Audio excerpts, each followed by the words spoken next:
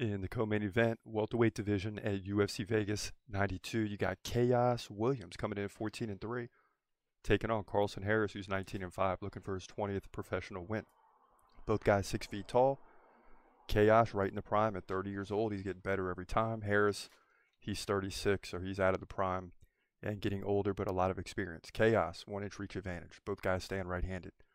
Khaos much more active on the feet, 5.8 significant strikes per minute to 3 per minute for Harris. So that's an advantage for Khaos, but he's got to be able to defend the takedowns because Harris can land like 2 every 3 rounds. So look for him to get 2 or 3 in this fight.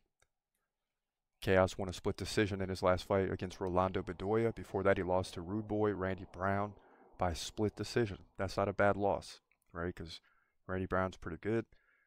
Khaos, before that, won 2 in a row against Miguel Beza, KO, and a decision over Matthew Semmelsberger, who's won 3 of the last 4.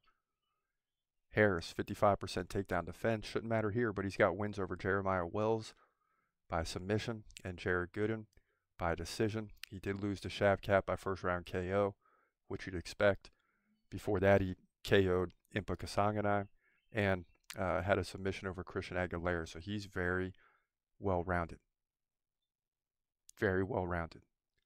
And this is a tough one because it's almost a 50-50 toss-up. I'm a big Khaos Williams fan.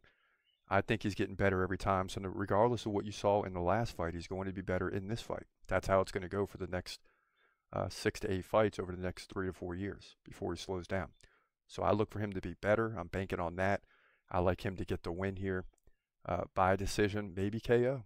He's got to defend the takedowns, though. Look out for that to move to 15-3 welterweight division. Co-main event, UFC Vegas 92.